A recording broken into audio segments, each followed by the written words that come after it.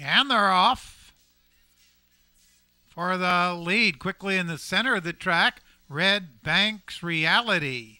Up on the outside, Bitty Benny. Then already a gap of 5 lengths. Back to Goose Skywalker, who moves up and takes third. True Omega on the outside is a fourth. Gaining from the rail, Galvanel is a fifth.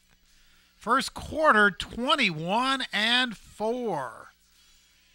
It's Red Banks Reality with a 8-length lead over Bitty Benny in second. Through from the inside, that's Goose Skywalker, who runs third.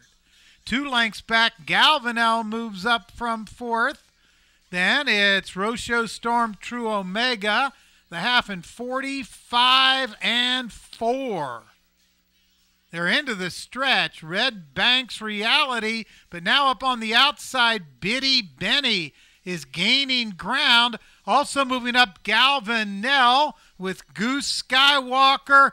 Late run from Sensuous with nowhere to go. It's Bitty Benny up on the outside. Keep Singing. Bitty Benny wins it over Keep Singing. Goose Skywalker third.